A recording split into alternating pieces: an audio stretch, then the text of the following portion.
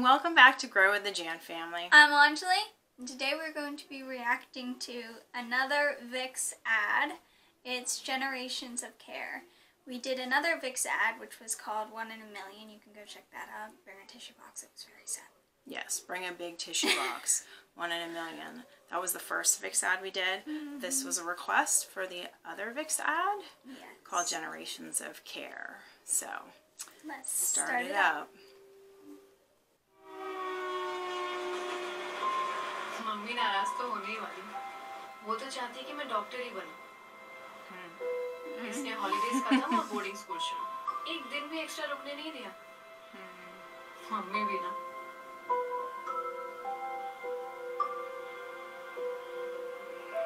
Mummy ने अपनी life अपने आप ही बनाई। 18 साल की थी जब उनके फादर ने उन्हें घर से निकाल दिया। अकेले रहने का तो सोचने से भी डर लगता है।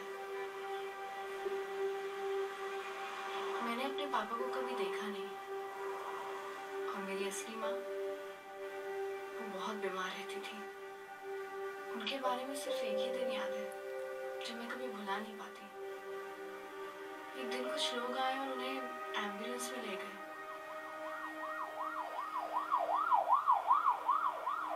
फिर वो कभी वापस ही नहीं आई।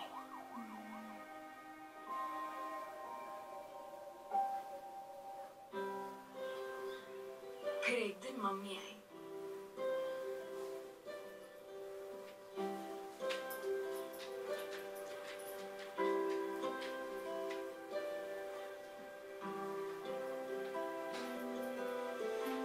बहुत प्यार से मुझे अपनी गोद में बिठाया और मुझे अपने घर ले गई।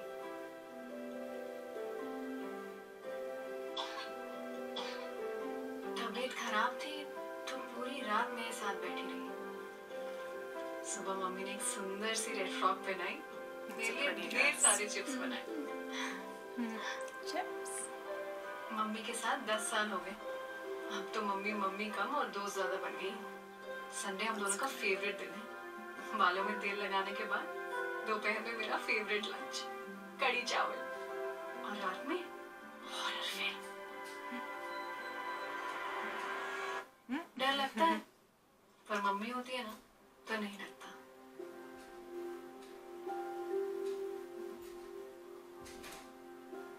ये है मेरी मम्मी। है ना प्यारी?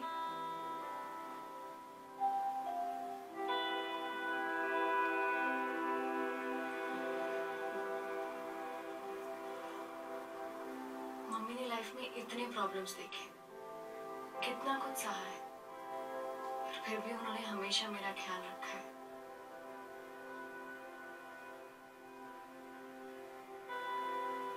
सिविक्स बुक में तो लिखा है कि सबके लिए बेसिक राइट सेम होते हैं। It's true. फिर मम्मी को क्यों नहीं?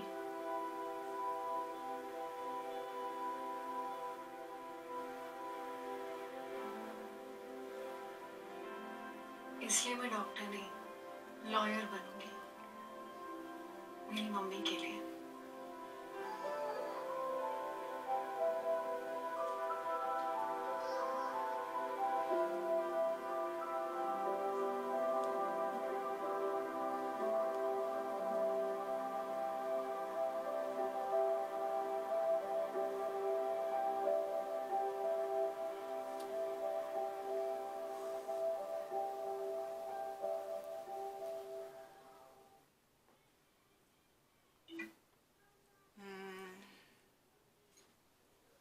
Okay.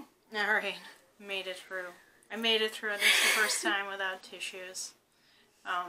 Touching though. I mean, not what I expected to see when she was like, "Look at my mom, isn't she so pretty?" And then you can see why she wants to be a lawyer. Yeah. So, and the thing is, like, a lot of people judge people based on their looks and how a girl can adopt a child but a boy can't, and it's like certain things that you have to do to adopt a child, and it's like, and we think like about it, boys can't wear dresses, but that's just because of all the things people put in our minds. And it's just, we're not used to it. It's just like, that's not it's not really acceptable. It's just It's not really fair. I mean, it's here, even in the U.S., it's the equality. Everybody doesn't have equal rights, whether... So, for me, like, it would be nice to see that anybody who is a good person could adopt. I mean, there's so many children all over the world that need adopting, and I think as long as the person's a good person, you know, it doesn't have to fit into the roles society makes for us so much. You know, if they can care and love and, you know, provide for a child, that's really all that matters. Love knows no boundaries, obviously. Yeah. You know, you can tell in this story that she loves her mom just as much as, you know, the next kid. So she took care of her, you know, when she was sick and cooked for her, and, you know, for her, it's her mom. So, you know, it's really touching to see that she's like, I'm going to be a lawyer when I grow up because I need to change the rules. Like, this isn't fair. And so I'm going to fix it. It's like she got taken away from one mom and now she's being taken away from her second mom. No, she's not being taken away. It's boarding school. So she is bringing her there. So it's just like a school where the kids go and you sleep there. So, yeah. We have that here too, but it's not something we do. Okay. Yeah, so they're not taking her away. Oh. She's dropping her off at boarding school, and then she'll come back and get her for the next holidays and stuff. And I'm sure I'll call her.